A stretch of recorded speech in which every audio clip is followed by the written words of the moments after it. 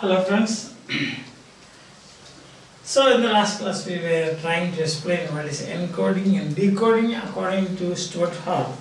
So here you have got his own words. Think of this process in terms of a structure. Why does he say like that again? Because he rejected the existing or the old form of media message construction. So that is sender, message and receiver. Is it too linear and too simple? And therefore he rejected that, and then he says, think of this process in terms of a structure produced and sustained through the articulation of linked but distinctive moments. So these moments which we have seen is a complex, is linked, relatively autonomous. Which are those moments? Production, circulation, distribution, consumption and reception, that is encoding. Production is decoding. Production is encoding, and distribution, production, reproduction. This would be otherwise production, linked but distinctive moments. These moments are production, circulation, distribution, consumption. That means use, reproduction. This would be to think of the process as a complex structure of dominance. Dominance, positive meaning is something is dominating, negative meaning is restrictive. And something is dominating, there should be restrictions, isn't it? Example, in your class, suppose your professor is dominating, then there will be many restrictions, that's the meaning. So there are restrictions here, which we are going to see. Structure of dominance, sustained through the articulation of connected practices, each of which, however, retains its distinctiveness and has its own specific modality. Modality means modes of operating, its own forms and conditions of existence. So these forms are got production has got its own forms and conditions of existence, circulation has, distribution and consumption has, and reproduction has. So these are the words of Paul himself. Understand? Now let's have a look at this. I think you have since my board is a small one, I'm going to clear this board. I think it is clear to you. So what is written is, and you have already taken this down. Or it is in the text that you can definitely class or a lecture is not equivalent to a text. Understand? The original text, you are supposed to read the original text also. This teacher, as you know, is only a facilitator. So relatively autonomous, and at the same time they are linked. These things we saw yesterday. So now today what we will take one by one, and then we'll see how this process is influenced. Let's say encoding first. Encoding on, what do you call it? Encoding on production. Media message production. Now what happens to that? What are the influences? What are the dominances? Or what are the restrictions on that? First and foremost, we understand that an event, something that is happening, is transferred from a 4-dimensional plane to a 2-dimensional plane. Also some people say it is only 3-dimensional, 4-dimensional, which are the length, breadth, height and time. Understand that? So these are the 4 dimensions. Now when you create a new story, there has to be, and even a raw event, this is the process, a raw event or anything raw, that has to be converted into a story. That is a discourse. Isn't it?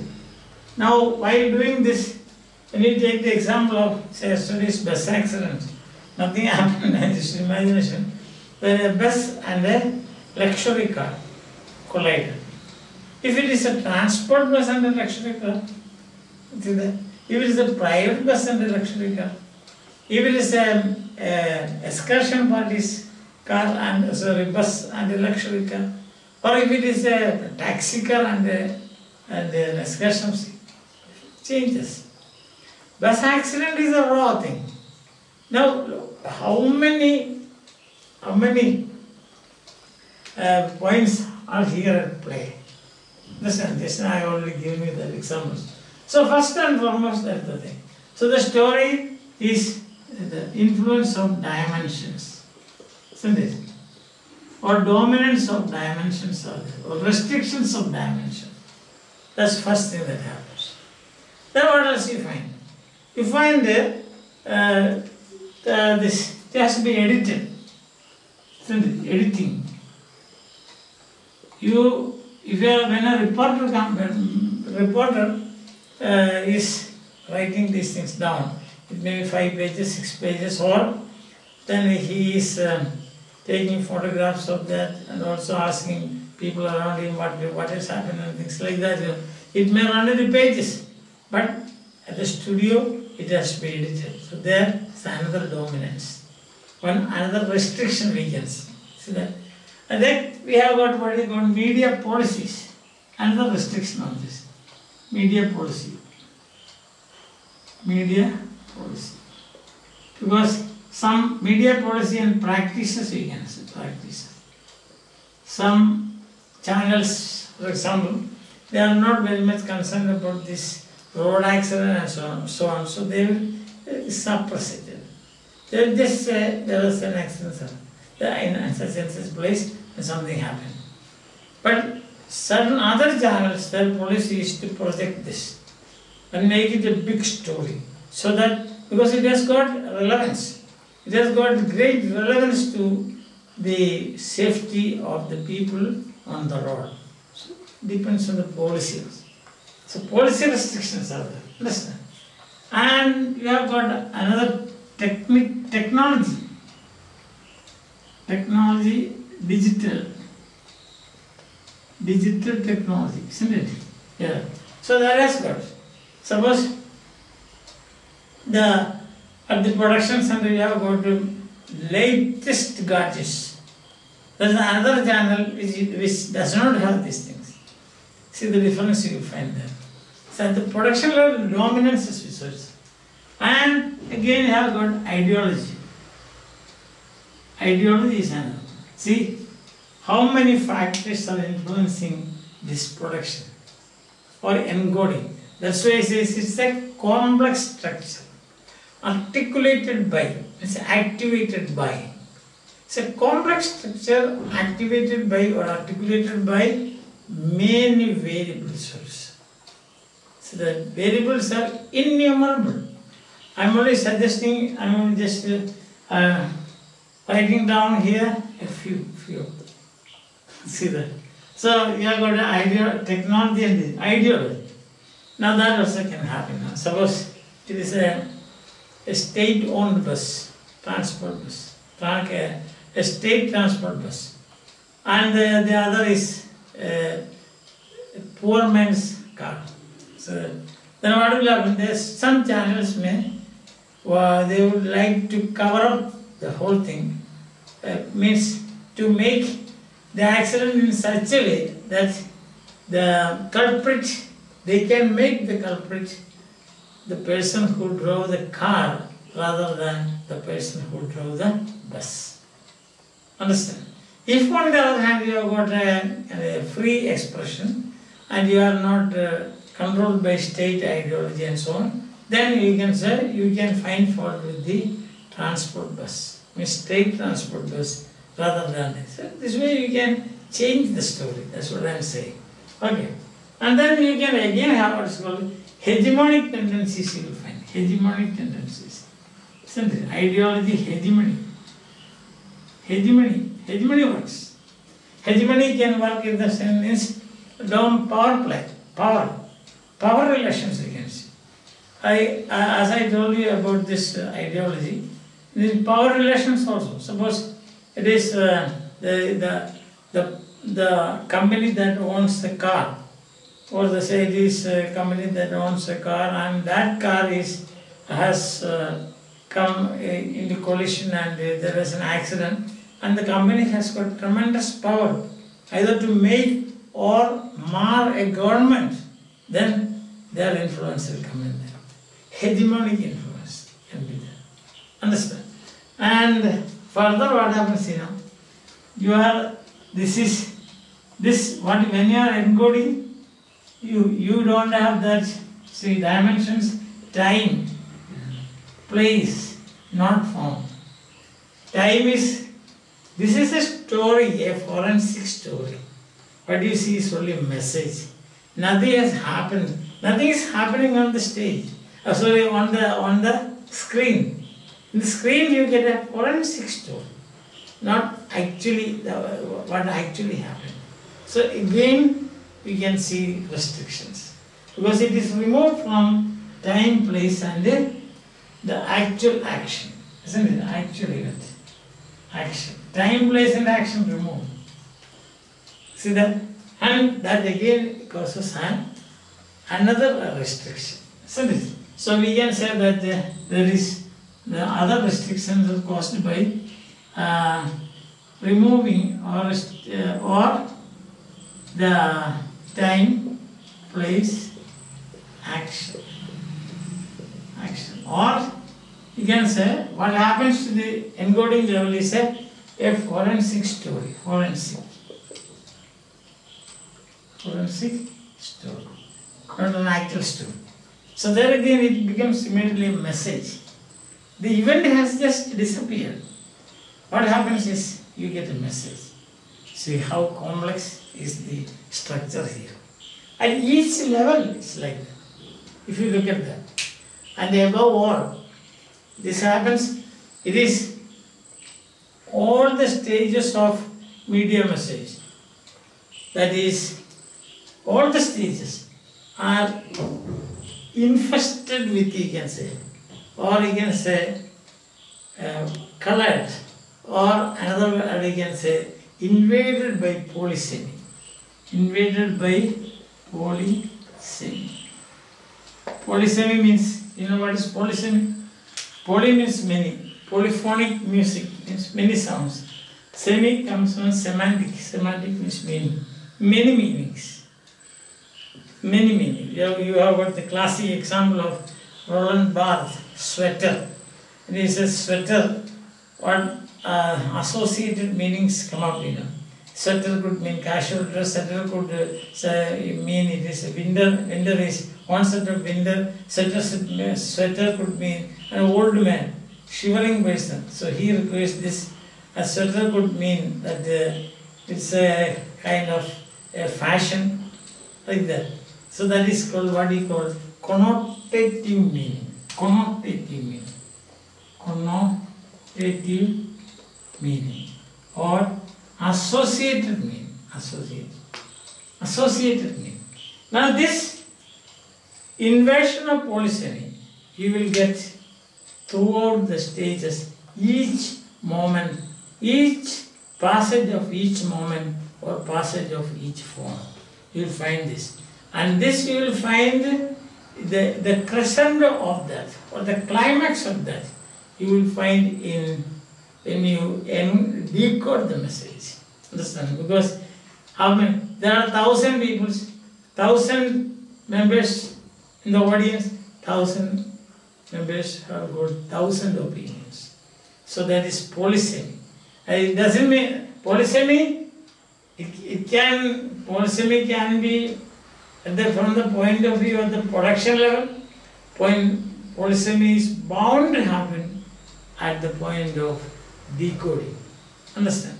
So you can see now, this I have taken only just one aspect of the media message, the structure, that is production or encoding, how many factors are influencing. So at the editing level, at the dimensions level, at the forensic level, at the polysemy level, at the technology level, digital ideology level, hegemony.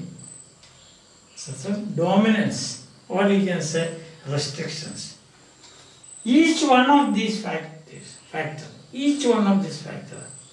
either influences this production process in the form of dominance, or negatively speaking, in the form of restrictions.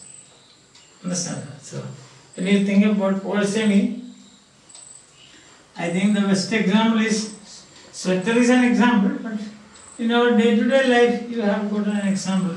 When you see a board like this, a signboard like this, family planning, family health center.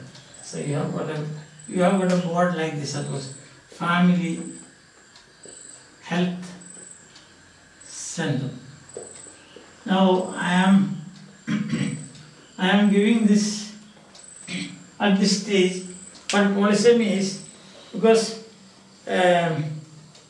whole devotes much time and space on polysemy. Polysemy. Polysemy means many here. Here means semantics. Semantic means meaning. Many meanings. At the same time, how says that polysemy is not pluralism. It's not pluralism. What is the difference between pluralism and polysemy? Polysemy is the meaning radiates from the sender. It's same thing but differently seen. Pluralism means many number. For example, India, we have got our society is a pluralistic society, not a polysemic society. We cannot say ours is a polysemic society, but it is pluralistic society. Because each one is different. Plural means what? More than one. But in this case, the sender is one, but you have got different meanings. You can see, if you look at this, you can see this health, for example. What is one meaning of health? First meaning is that your body is in a good condition. That is family health center. That means your body is whoever goes there, a member of the family or the whole family, your body will be in good condition there. Then, second, so good condition you can say, good condition. Good condition body. That is, all your organs are functioning well, synchronously functioning. There's no problem. There's hormone levels are all right. Sodium, potassium, sugar, etc. is all right. So in such a situation, you can say your head is all right, mind is all right. You're a happy man, and then you are a healthy person. Health means that. Second meaning is you can see family planning. Family health center. Family planning. Look at this. Polysemy. How polysemy develops. See? Third meaning you can say this is a child care center. Child care. Speaks about child care. For this, prevention of malnutrition. Isn't it? Prevention, a center where prevention of malnutrition or nutritious food is given. Prevention of some preventive steps taken. And fifth meaning would be, it is where you get all the family members get care. All the family members. Isn't it? Not only one or two. Sixth is, it's a place where if you undergo some operation, you will get the rewards. A rewarding place you can say. Seventh is counseling center. Counseling center. It is a counseling center. And eighth is, it's a primary health center. Primary health center. So this family health. See, health, how many meanings? This is polysemy. But they are not plural, because all the words, all the meanings radiated from the sender, that is from the this word health. So suppose you are making a report on family health center, a media message on family health center. So different meanings will be at play. You are producing a story, a news story for telecast. So that another restriction is again, that is the story when it is discoursed. Even when discourse is different, you use oral, visual and iconic signs. Iconic signs. oral signs, visual signs, and iconic signs. And there also you have problem. The oral sound, because this is discourse. And in discourse and language. In discourse you have got rules of language. Yes. There is another restriction or dominance. See that. So the story restricted by this. The story also restricted by language. This is the reason why he says that it's a complex structure. Think of it as a complex structure. It's not sender message and receiver, but it's a complex structure linked in syntagmatic relation, and also each level. At each level there are dominances, you can say, or negatively speaking restrictions. I have given a number of them. If you think of this, you will find more of them, depending on locality, depending on the logic employed here, depending on the language used. Suppose you are using dialects and then you are telecasting a story, some people may not understand you. See that? So such things can happen. Therefore, it is a complex structure. Encoding itself is a complex structure. Then you have got other two structures in between before decoding. That is, you have got a circulation is one, and the consumption is another. Consumption or use is another. Distribution and consumption. Now, those stages also can, they also have a dominant role, you can say. Because practically more than half of the restrictions on production level, at the production level, they are at play in the other two levels also. Ideology is at play, hegemony is at play. So editing not, because that is over. Editing is over. Then you are the way oral, visual, iconic signs are at play. Polysemy is at play at the level even of circulation. Understand? So it's a complex structure, he says. Why does Paul say that media messages are a structure of the media messages are complex structures? It's because of these reasons. Understand? So we will continue with this in the next class. In next class we will concentrate on what are the problems, or you see how is encoding complex, more complex than, how is decoding more complex than encoding. Encoding level, polysemy has got a minor influence, but at the level of decoding, it has got a tremendous influence. And Hall concentrates quite a lot of time and space on polysemy. Polysemy is one of the, what we can say, is a thing that you cannot, a situation that you cannot, nobody can bring it under control, because audience members vary. Depending on the variation that you find in the audience members, meaning also will change. That is one aspect of polysemy. Another aspect is the message itself may be generating quite a number of different meanings. Understand? That doesn't mean that it is pluralism. That's a very important point. If you want to know what pluralism is or how is pluralism different from polysemy, just think of this. India is a pluralistic society, but not a polysemic society. That's the difference. But a group can be polysemic. See, for example, you have got a Jewish people, or you have got an ethnic group. That group can become polysemic within, but not. You cannot say a group is pluralistic. But when you have got many ethnic groups, racial groups, and so on, such a society we can call pluralist. I hope you understand the difference between polysemy and pluralism, because that's also a cardinal point as far as encoding and decoding is concerned. You are following.